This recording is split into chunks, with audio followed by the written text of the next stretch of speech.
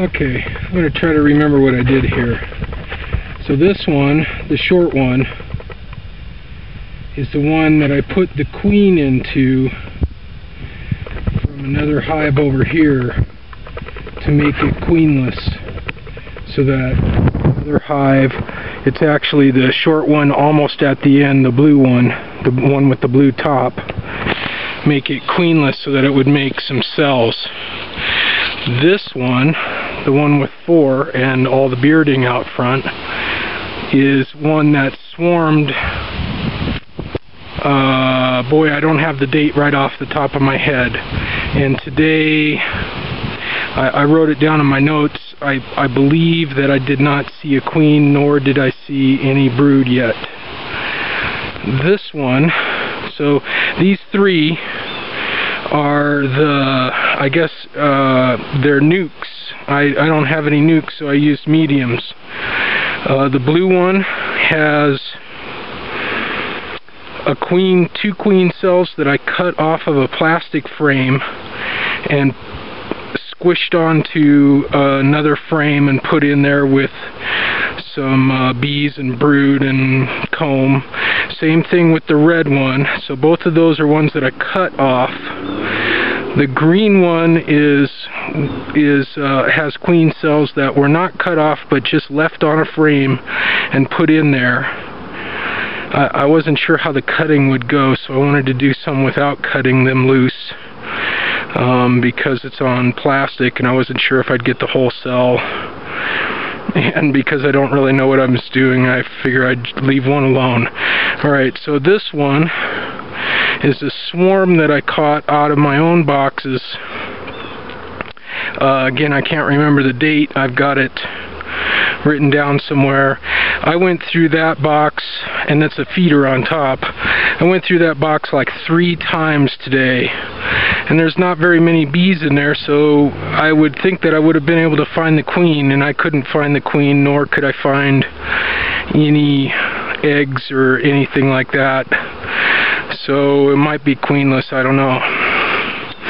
This one also couldn't find a queen.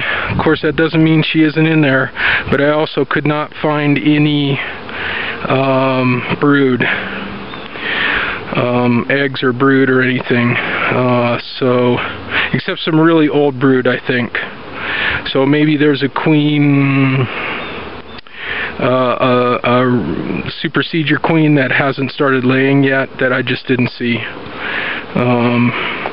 This is the one that originally was a 4-stack that I made queenless so that I could get the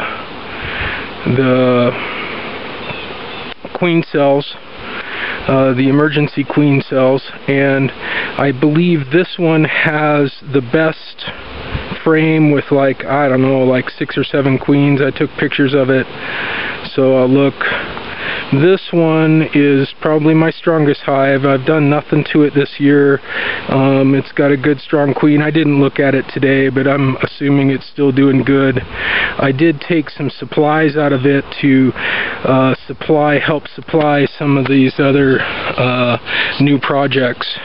And then this is another Nuc box from that split up, and it's got, I believe, it actually has 2 queen cells in it on one frame that were made on that frame, so I didn't cut them and stick them.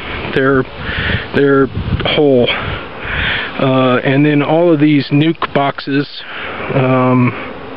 and I'm sort of putting that in quotations, Nuc boxes, I put supplies in. This one was supplies from other hives, mostly from that hive.